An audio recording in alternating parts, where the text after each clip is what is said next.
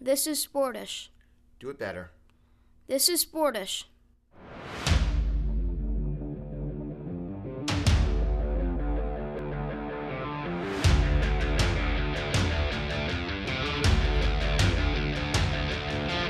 This is Sportish.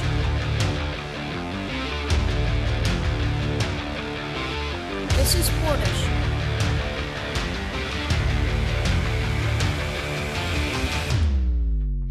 This is Sportish. This is the 1-year anniversary of Sportish. The show that no one asked for has been assaulting your ears and your eyes for 52 consecutive weeks. I'm Geoff Brault. He's Dr. Keith Strudler, Director of the School of Communication and Media at Montclair State University. Our producer is Mike Wallace. And Keith, what a long, strange trip it has been to our paper anniversary, but without any interruptions. 52 up, 52 down. Sportish coming at you for a whole year. This is an unstoppable force of nature. They said it couldn't be done, but we did it anyway. They said they didn't want it. We didn't listen, and now they're stuck with it. So I will tell you what, I feel so good on this paper anniversary. I will take plates. I'll take stationery. I will take a notebook, one of those, the college rule notebooks. I'll take any of it. Send it to us. If you can find us, send it to us. This is a real accomplishment. Look, I think this is certainly true for you.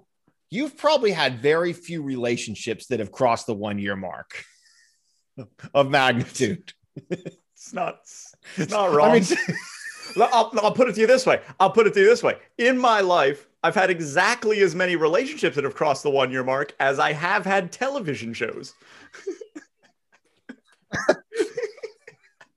So Sportish right now holds a very special place in your heart. It is your sweet little something. And so I hope, because God knows, I mean, we're not getting filthy rich off of this, although we do just fine. But God, what do you think? This memorabilia is free? But I hope it brings as much joy into everyone, all of your lives, as it does into ours. Because a lot of people think we just do this for ourselves. Yep. The numbers tell a different story. It seems like there's plenty of you that enjoy it, or at least stuck watching it in the same way that we're stuck doing it. But I do hope it brings as much joy. And I hope when we climb out of this deep pit of despair that is the pandemic, which I think the light is, is there. We just hope it's not a train. When we get out of there, we hope that you will still find time to hunker down on your couch at 3 p.m. on Thursdays to join us in this ritualistic. And I hope when you think back on the pandemic, on the worst year of your life, you think of this. You think of Sportish.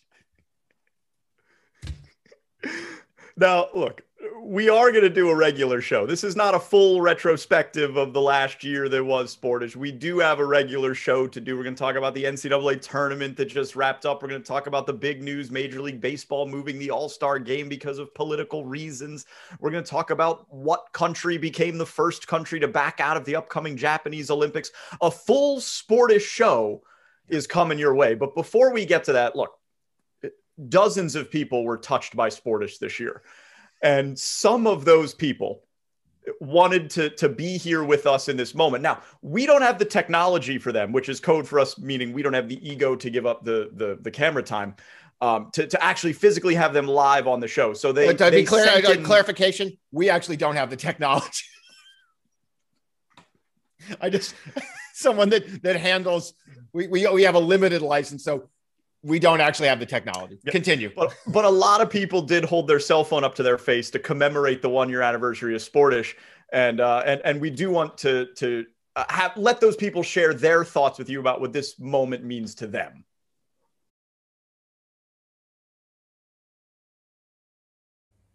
I think it's safe to say that I'm not overdressed for a podcast called Sportish. To be honest, I thought when you first told me it was called Soap Dish, which is just about right, given some of the things that come out of your guys' mouth. You should have your mouths washed out with soap. As for the dress code, come on, guys. I mean, I've seen better T-shirts at a flea market. Step it up a little bit.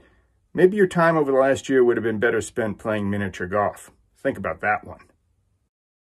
I've never watched Sportish. Frankly, I don't even know if it's real.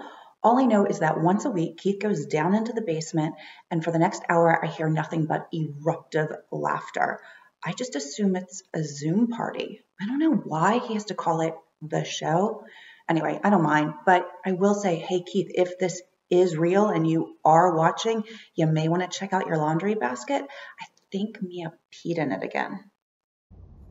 Keith, Jeff, congratulations is about the nicest thing I could possibly think of to say about making it to the 1-year anniversary of Sportish. A couple more weeks and it'll be almost a full year since a guest actually agreed to come on and talk to you guys. I'll never forget when you first asked me to do you the favor of producing this program, but what I have forgotten is why exactly I said yes. Happy 1-year anniversary, and please pod like it's the last. Hi, Keith and his Sportish team. Just want to wish you congratulations on making it a year. Didn't think you had it in you. Hopefully your sophomore year doesn't suck. For those who don't know me, I'm Keith's administrator. So I'm only doing this because he basically said that I had to. And nobody wants to hire a pregnant lady. So good luck next year. Wishing you the best. Take care. Hey guys, Jay Friedman, 2020 Sportish Guest of the Year here. Just calling in to say congratulations on your first year on the air. As the primary provider of content for your program, I did want to say thank you to each of you individually. Jeff, for inviting me on the show for a Christmas white elephant party and then refusing to part with the gift that I rightfully won. Keith, for providing a backup gift of a comically oversized t-shirt, which never actually got sent to me. And also to you, Mike Wallace, who I've never met, for cutting off Keith when he tried to mention a guest spot that he did on my own podcast, The Pain Cave, which you can find on any of your usual podcast providers. Mike, thanks for cutting him off and telling him no free ads. So here's to a great year of inane conversation that really had nothing to do with sports. I look forward to more mindless babble from the two of you guys, and maybe we'll get some sports information sometime in 2021. Cheers.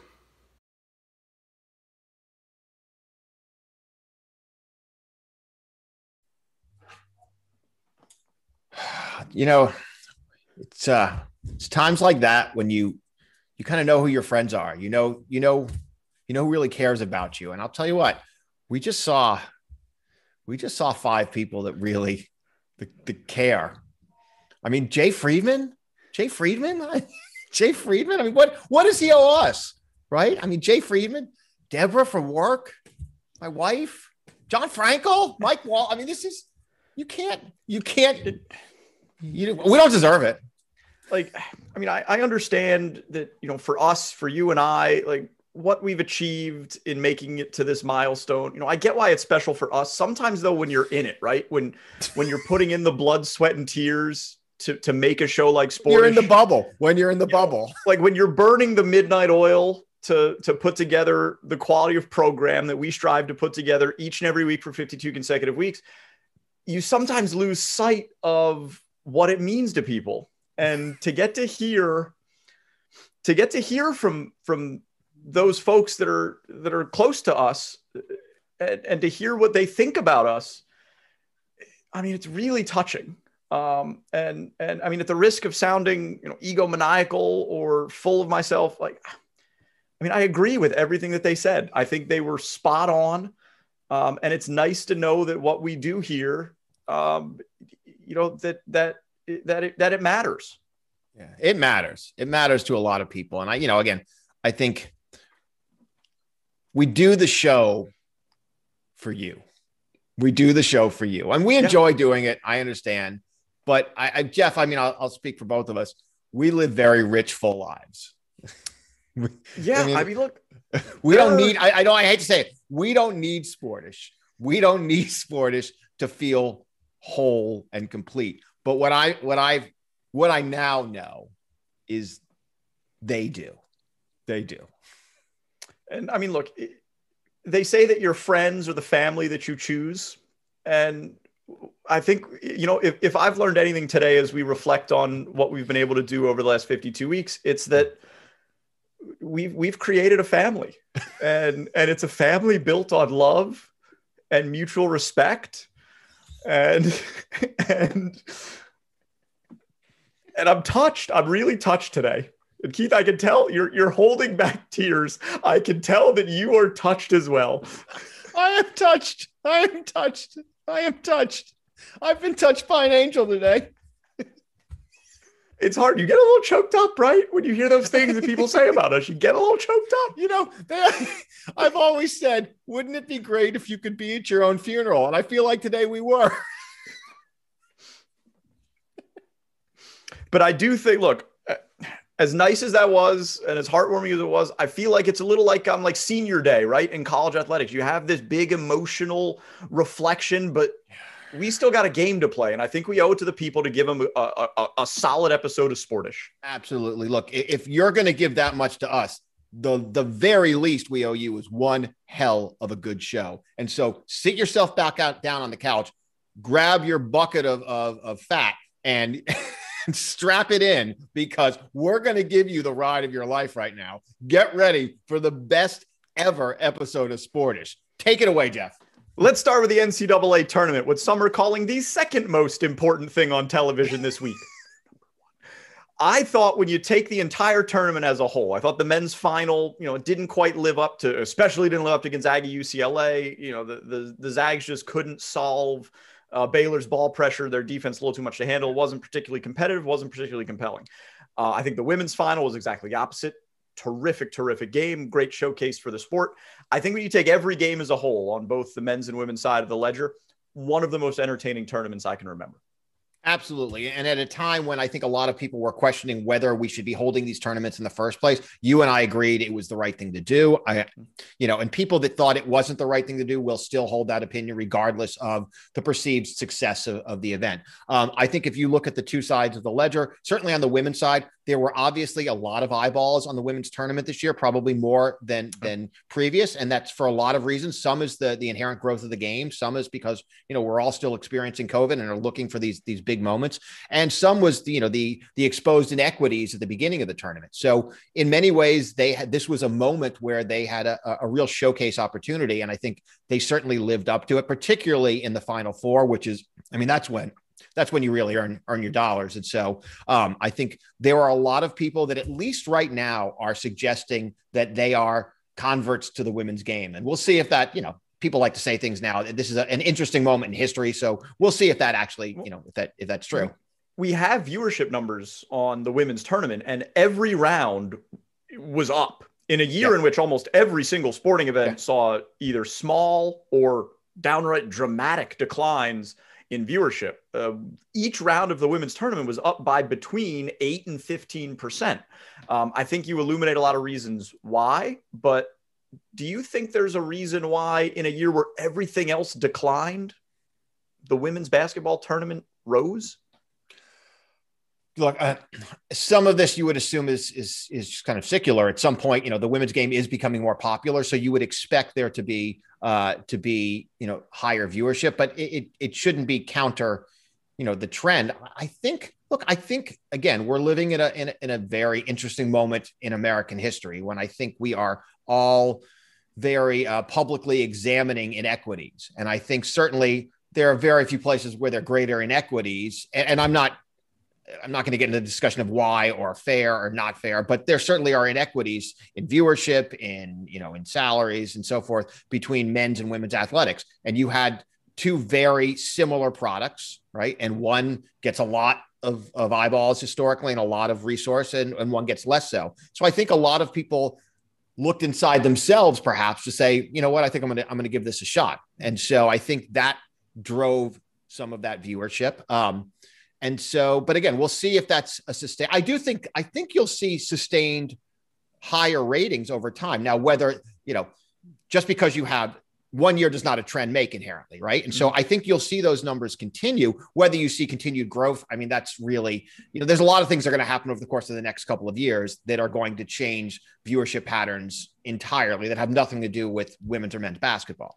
Right. I mean, and growth is a funny thing to begin with because, it's really hard for something like the NFL to grow because it's already so popular. I mean, look, we pick up 15 viewers in a week and all of a sudden we've quadrupled the amount of people that are enjoying Sportish.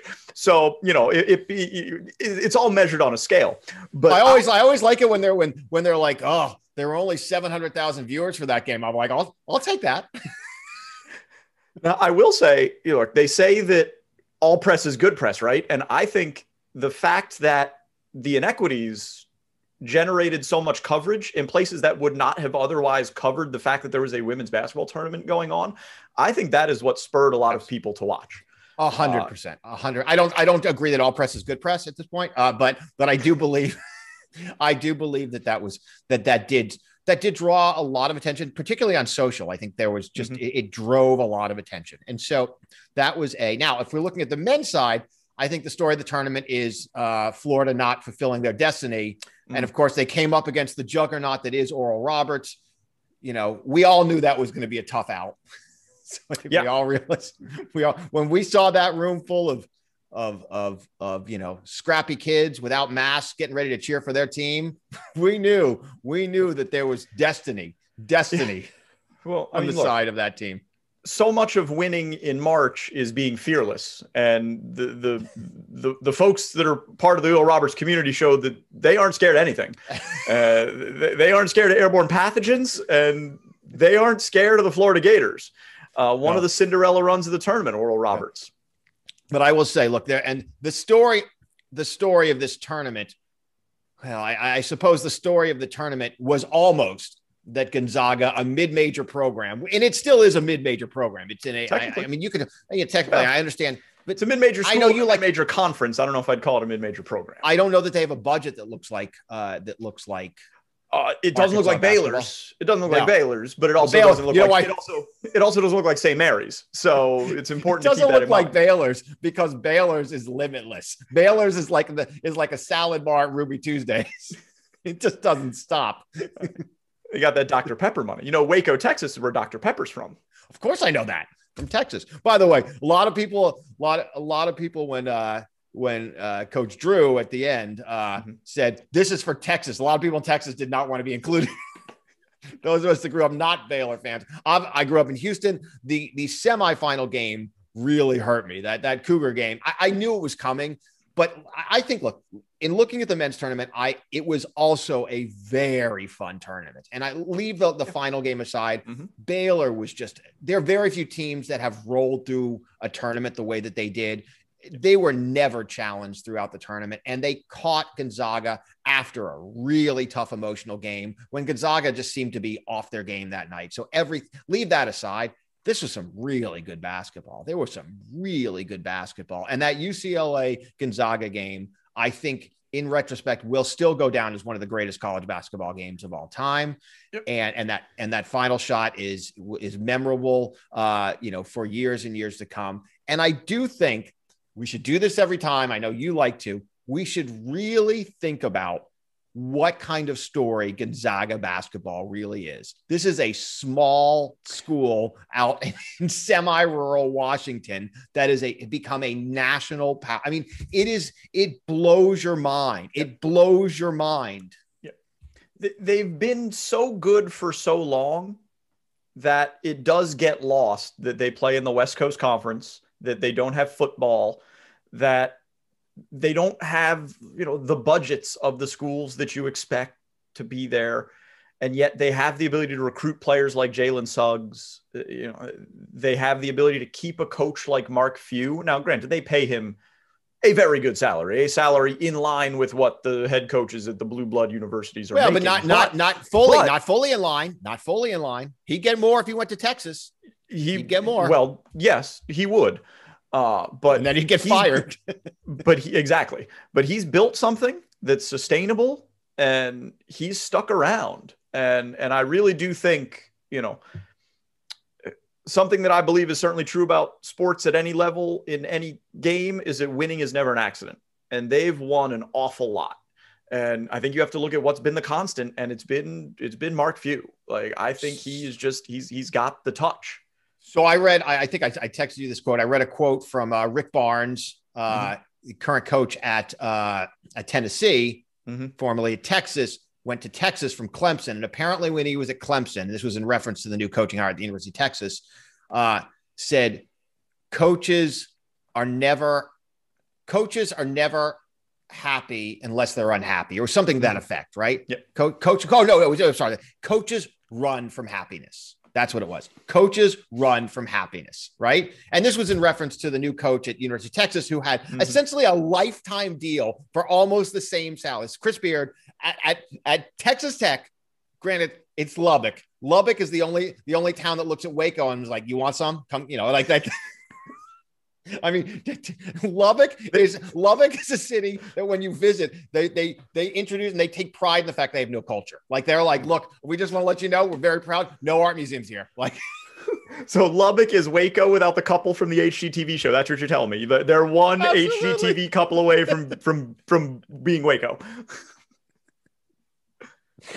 So Lubbock, no picnic. I understand. Like, maybe that's it. Maybe you're like, "I'll take a job anywhere. I'll just get me out of here." But he had essentially a lifetime job at Texas Tech, and he found a pathway to success. Really good program that they play there. The alumni appreciate. And he left for the University of Texas, and they asked Rick Barnes, who obviously was unfortunately, was ushered out of Austin, despite having a really good program, and has proven this again by having a really good program at Tennessee. And everyone's like, "Why did Chris Beard leave that?" And it's because he couldn't be happy. I mean, he had a perfect situation, you had to run. He was like, "Well, there's a burning house. I might as well go and run into it." All right. And the question I was getting to the question, do you think Mark Few is the only coach that has figured out how to be happy? I mean, in Tacoma, Washington. I mean, maybe, but I think at the end of the day, he's taken a look at his situation and, realized that wherever he goes, he's got probably a better chance to win a national championship at Gonzaga than wherever he's going to go, right? Because when you're coming out of the West Coast Conference with the resources that he's basically got a spot in the dance on lock. Yeah. And once that happens, it's just a matter of putting the pieces together around it. And he doesn't. I think he doesn't have to get beat up. He doesn't have to get beat up by Michigan and Ohio State and Iowa and whoever else you play in like a Big Ten gauntlet the entire year. So by the time you get to the tournament, you're like, "Well, that was tough." So I agree, but it's got to be hard. It's got to be hard if you're a Mark Few it's got to be hard to not look at a North Carolina job or a Kentucky job and think about, maybe I should try that. Well, I mean, I think at this point he's got to start wondering, like, can I get over the hump and win it, right? Because we learned when Butler made back-to-back national championships, we learned when VCU went to the Final Four. Like, at the end of the day, you have to finish the deal. Otherwise, you just become a nice footnote, and everyone's like, "Oh yeah, that small school, they got close, but they didn't win. It went to who? Oh, the school with the third highest athletics budget in the world." He's been to the Final Four now, I believe twice. He's been to the national championship game now once. He hasn't closed the deal. And I think that's going to be what makes you think, like, maybe I do need the resources of a insert Power 5 here. But we'll see. That's to be determined. While we're on the topic of insulting Texas, I was shocked to learn that Baylor's win was only the second ever national championship for a school from the state of Texas in the sport of men's basketball. The other one was Texas Western, Glory Road. Now UTEP. Obviously, if things had turned out a little bit differently for the Cougars in the early 80s, we'd have a different story. I'm one of the only people that watches the Jim Valvano story and cries for an entirely different reason at the end. I'm like, why did you leave him open? Hakeem, why did you leave? Like, why didn't you stay by the hoop? That was your man. Why did you do that? So, it is. Well, of course, I mean, in Texas, you actually play basketball with footballs growing up. It's tough. I mean, let's be clear. It's really tough historically. Now, maybe this will change. It's really tough to convince the best athletes in your state to not play football. This is like, I mean, I understand Texas is an incredibly rich athletic, kind of landscape, but it's very hard because every coach is grabbing you from day one. And if you're a big kid, if you're a big boy, they're like, you're going to be playing foot. You look like a tight end. You look like a wide receiver. You look like a quarterback. You tell me, you find me a point guard that wasn't first kind of given a football and be like, you look like a quarterback. So I just think, I mean, every four has been recruited as a tight end, right? Every single one. And so I think it's really tough to get that. And then, at some point you're now having to recruit out of state. And historically it's been like, come play at the University of Texas where no one will know that we have a basketball team. So that's why Baylor's quite a story. I mean, Baylor's good at everything. I mean, it's not a huge state university. So they have, it's a little bit like why we can't get our act together with a national men's soccer team, right? Because our best athletes have no interest in playing men's soccer. The U.S. men's national team is not going to the Olympics again. Now, the Olympics on the men's side is basically irrelevant because the European country, like, we don't want to care about this. So they just made it an under 23 tournament, but our under 23s can't beat Honduras. So I feel like that is an under, like, how are we? I mean, this is not an insult to Honduras, and it's an insult to America. No, I'm just what I'm about to say. I'm asking for forgiveness for my future transgressions at this point. So this is not an insult to Honduras. I hope we're on there. I hope FDF Honduras is, we know we're on in some foreign countries. What's their government like? Do they have free and open internet? So that's bordering on an insult. So you're walking. I'm asking a question. I don't know. They could be a flourishing democracy. I don't know. But I just don't understand how we lose to Honduras in kind of anything that involves, it's a competition. Like, I just feel like the resources are here. I mean, the resources are right here. By the way, like, that wasn't the most insulting thing we said about Honduras. What? I don't know how we lose to them in anything that's a competition. No, I said I was going to say something insulting. I got in front of it. No offense, but I said no offense. But who else did we lose to? We couldn't have only lost in the last World Cup qualifying, our senior team lost to Trinidad and Tobago, which makes Honduras look like Germany. Is that the Germany of Central America? Do they make Audis? All right. I've been thinking about these electric cars lately. Why? Well, I haven't been sleeping well recently, and these tournaments haven't helped because you're up late, you're out of your cycle. I mean, do they have to start a game, by the way, at 9:30? Is that completely necessary?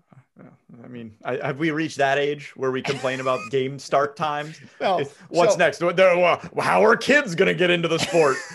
They're going to watch it on YouTube the next day like they would have if it started at 7. I don't care about the kids. I just don't like staying up that late. And then I'm eating late, and then it's midnight, and you have to eat all the way through the game, and then you feel bad the next day. Nothing about it works. You're a little older than I am. I think there are 2 moments when a man crosses over from a young man to an old man.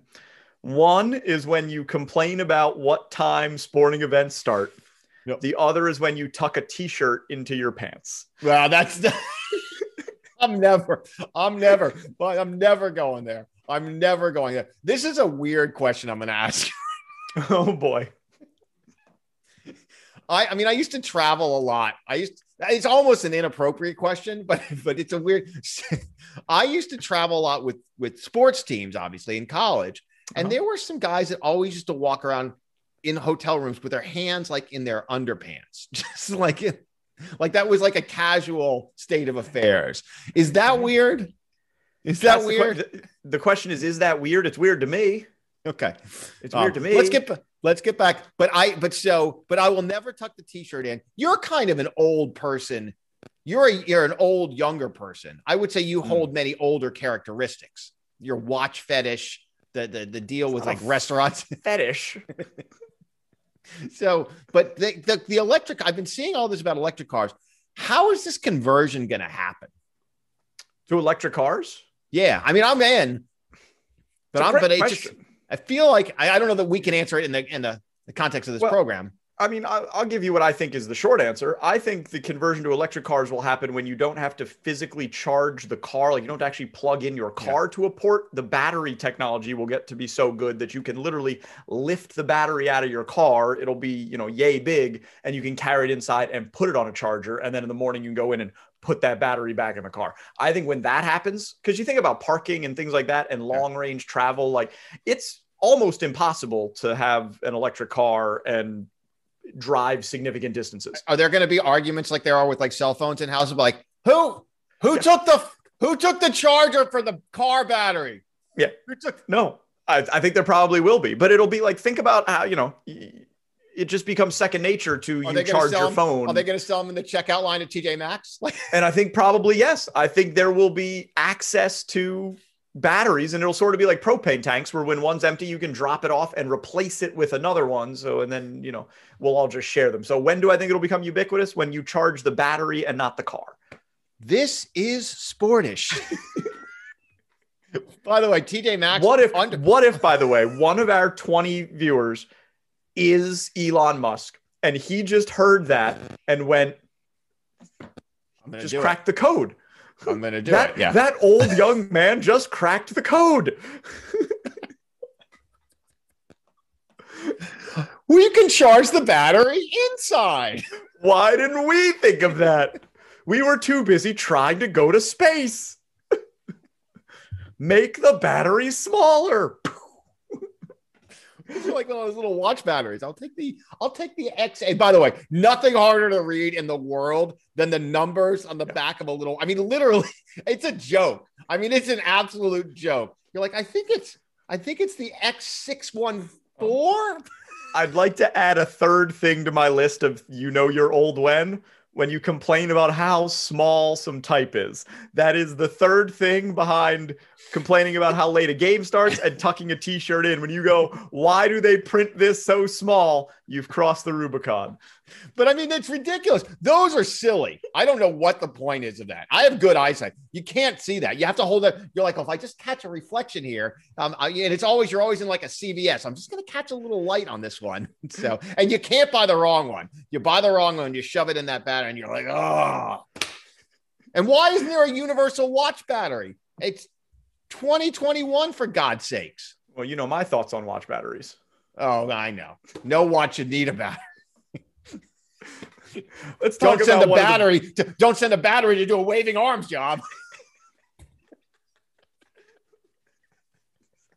Let's talk about one of the bigger sports stories of the past week. Major League Baseball, perhaps the most conservative of the big four sports leagues, moved their All-Star game from Atlanta to Denver because of the new voting law that was passed in the state of Georgia. I am a little surprised, Keith, that Major League Baseball did this. I think the NBA would have done it.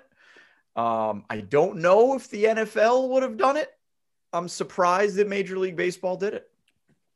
I think, again, we're dealing with a moment in time, obviously, and I don't know that they would have done it last year, nor will they do it necessarily next year. And so I think for whatever the calculus was in the commissioner's office, there certainly was a recognition that this seemed to be a moment that could have haunted them if they didn't act. And I don't think this was certainly something they wanted to do, but I think this is when you look at what's the opportunity cost if we happen to not make, I suppose, what they perceive to be the right decision. I think the one thing we said before when we start talking about the nexus of sports and politics, because it's rubbing up a lot right now, right, is what's happening right now is not particularly sustainable, right?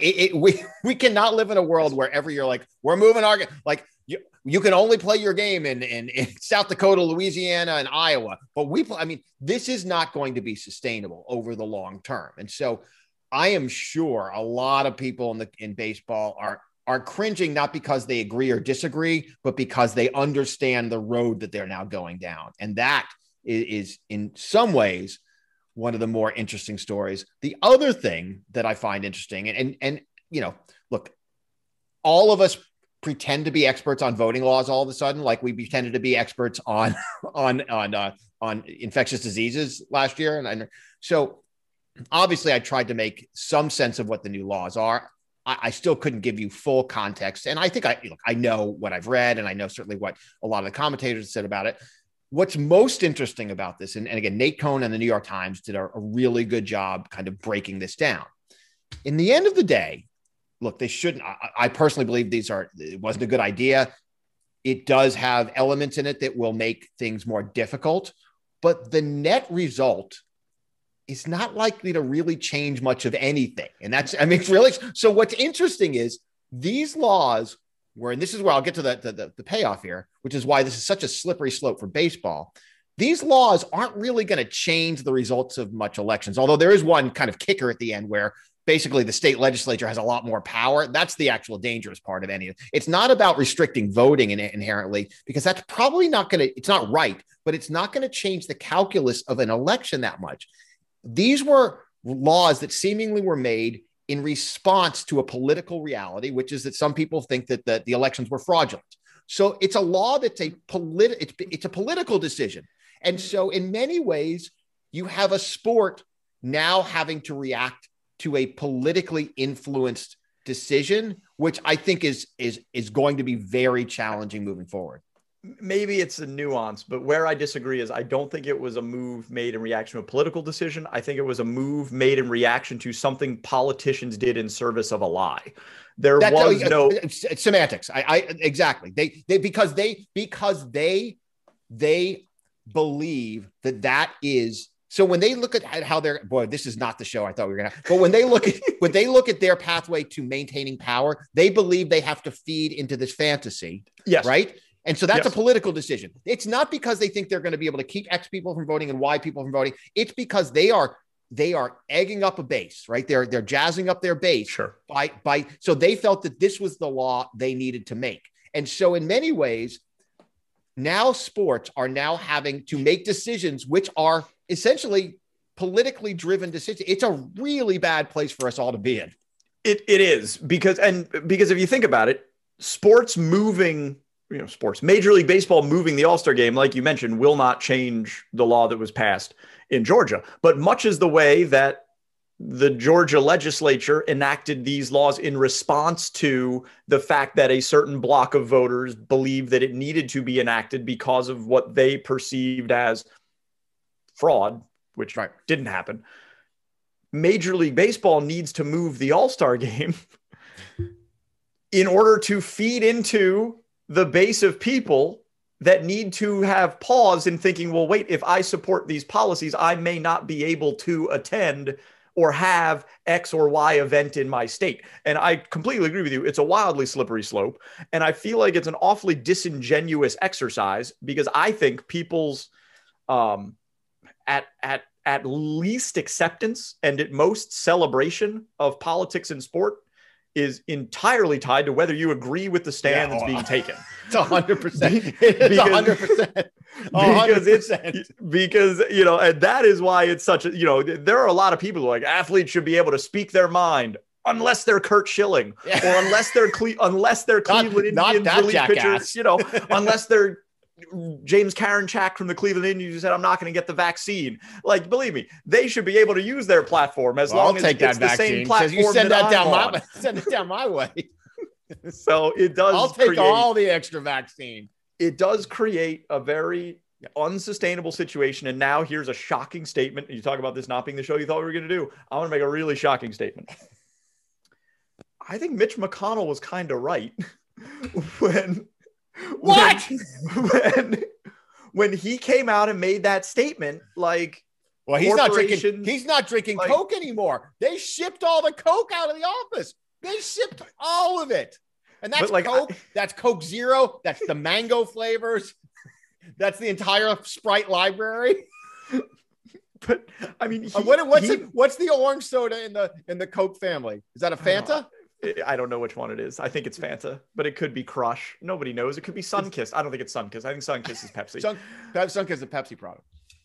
But he made basically the statement that we're making. He's like, look, this is unsustainable. If every time there is a policy passed, if the 49%/51%, depending on which side you happen to be on, has some counter reaction to it, you can't maintain a society this way. No, you can't. That is absolutely correct. I mean, we both agree this was a really poor legislative decision. It was unnecessary. It's not going to accomplish anything. It's going to gin up fervor on both sides. Yep. And I'm going to tell you what, people are still going to get water in line.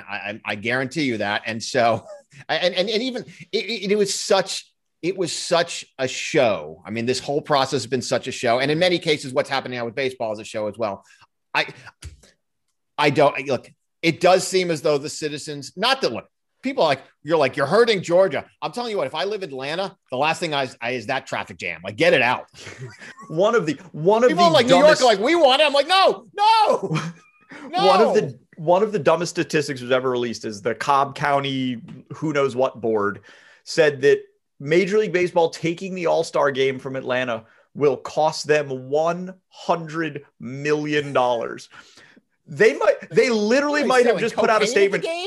They might have put out a statement that said that moving it will cost $70 quadrillion.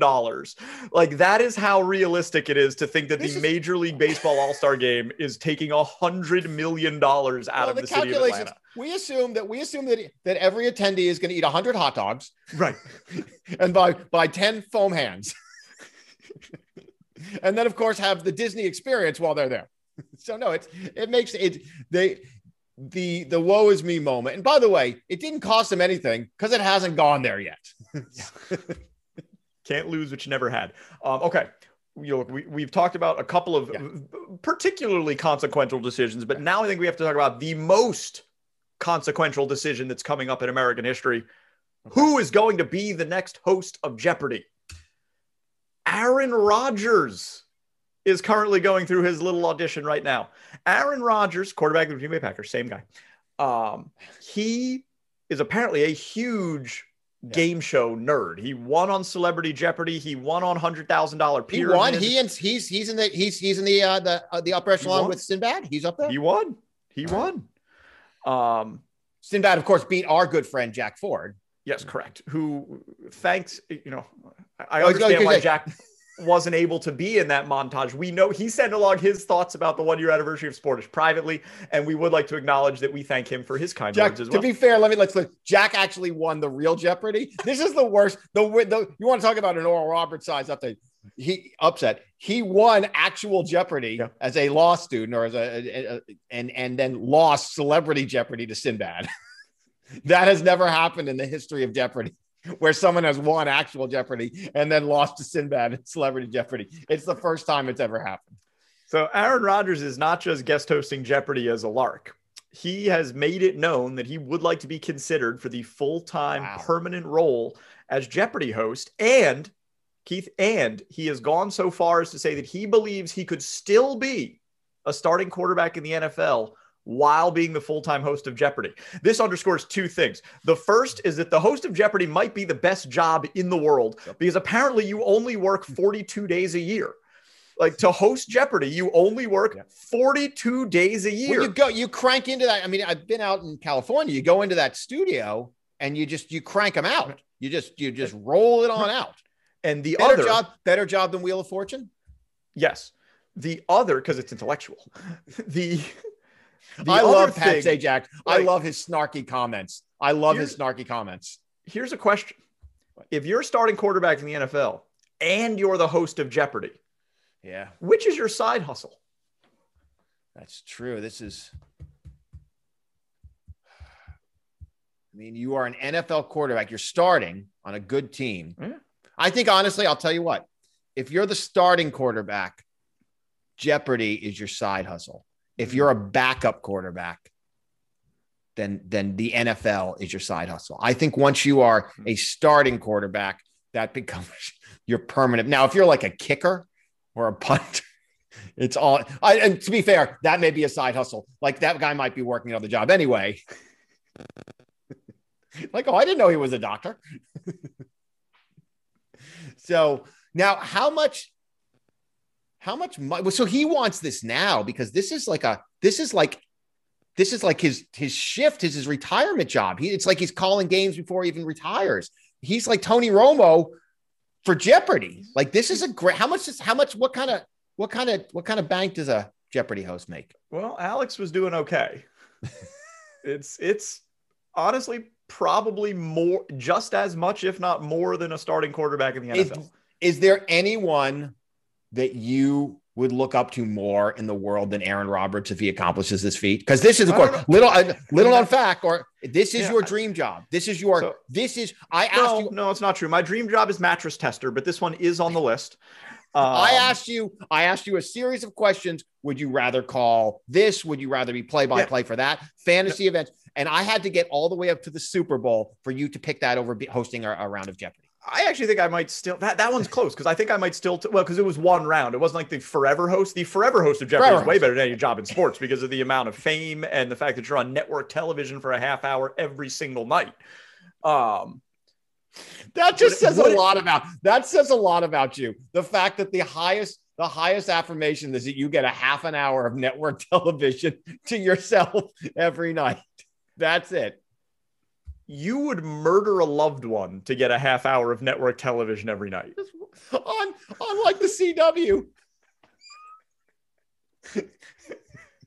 So that's an interesting question. If Aaron Rodgers became the full-time host of Jeopardy, would he move into the Tom Brady / Derek Jeter / Justin Timberlake world where you're like, oh, that's a guy who's really got it all? That's a good third choice. JT lives his best life for sure. Yeah.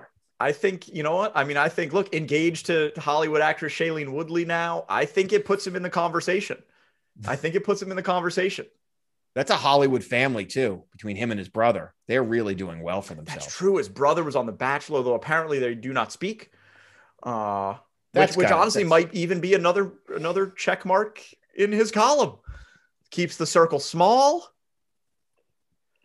It's hard to say no. Questions like this, Keith, are what we're going to have to answer in year 2 of Sportish.